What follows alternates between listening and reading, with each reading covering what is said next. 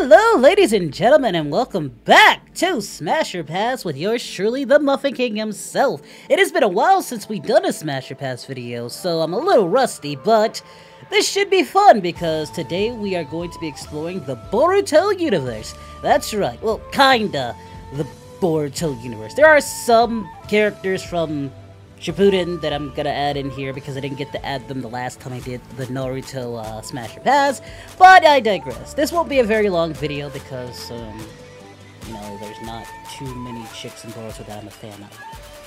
Currently, you know, as I watch the series. But there are some that I like, and yeah, we'll go through them very briefly. You know, this won't be a very long video, so just brace yourself for that. So without further ado, let's jump into this. Let's go through some of the end of Shippuden just to get them out the way, characters that I like.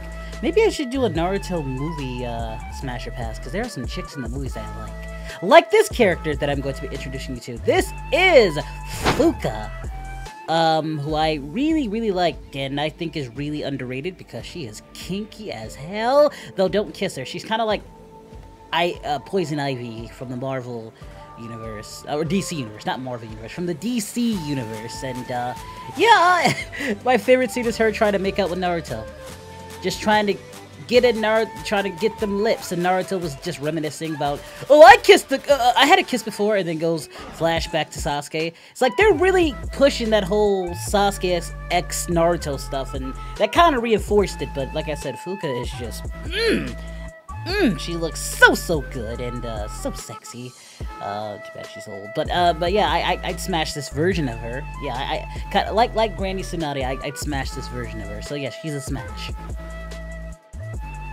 All right, moving on. We also from Shippuden, kind of like the end of it, is Sakura. This version of her, and rocking the bikini, and I'm liking it. Yeah, I would smash this version of Sakura. So we're gonna move on from that. Now let's get into some Shippuden characters. Let's start with Granny Tsunade.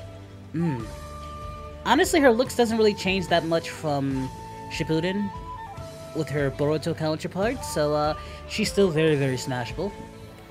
As long as she looks good, I'm tapping it. I'm sorry, Lady Tsunade is one of the hottest chicks in Naruto, and this kind of shows it. Even going into Shippuden, she is still very smashable. Smash on Tsunade. Moving on, we're going into Hinata. Older Hinata looking like a whole snack. She was a whole snack in Shippuden, and now she's even...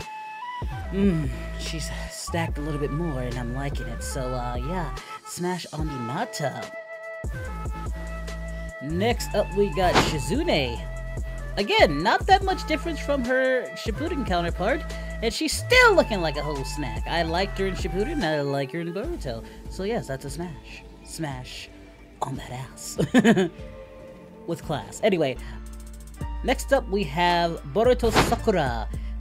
You know what's funny? I actually like Sakura and Boruto. She's not as annoying as she once was in Shippuden, probably because there's not too much emphasis on her. But yeah, I kind of like the short hairstyle that she's going forward here too. You know, looking a little bit more thicker. You know, so yeah, I'll take that Sakura. Yeah, let's go with that. Let's go with Sakura. Smash on this version of Sakura.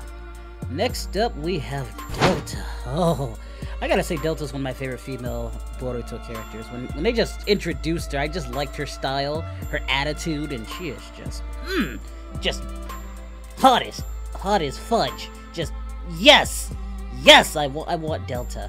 Definitely, Delta is smashable. She's smashable in every way, shape, or form. I'm smashing on Delta. And if you don't like it, you can go to hella. Get it? Delta. You get it. Anyway, smash. Next up, we got Eida. Very interesting character in the comics or manga to say, and yeah, she is smashable. I'm smashing. I like her look. I like the look, and she is smashable. So, smash it on her. Last but not least, we have Ino. Yeah, Ino's very smashable in Boruto. I mean, she was smashable in Shippuden too, but she's just looking extra hot, in my opinion, in Boruto. I don't know why, but just something about her that just... I don't know, something about her just gets to me, and I think her style is just better in Boruto. Her look is just better, so I'm smashing Eida, and I got no complaints about that. So pretty much every chick in this list I'd smash.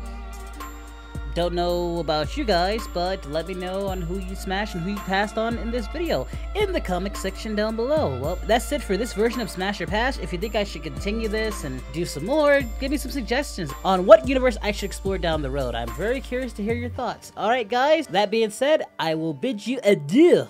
Until next time guys, bye-bye!